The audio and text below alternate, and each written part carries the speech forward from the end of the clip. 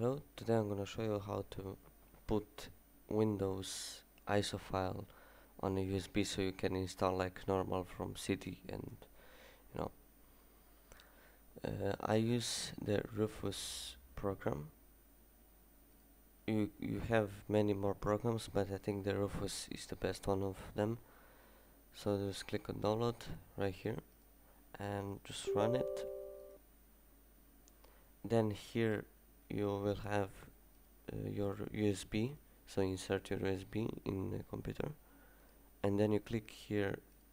If it's here, you click disk or ISO image, please select. Then you click on select here, and then you choose your you can choose your ISO file. And then after you choose the ISO file, you click on start, and that's pretty much it. After it's done, you can just put the USB. Yeah, I'm gonna show you.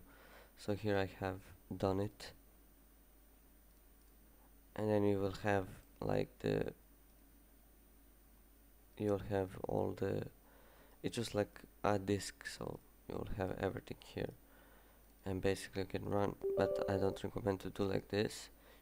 I recommend to restart the PC and then install the Windows, otherwise there's gonna be error or something.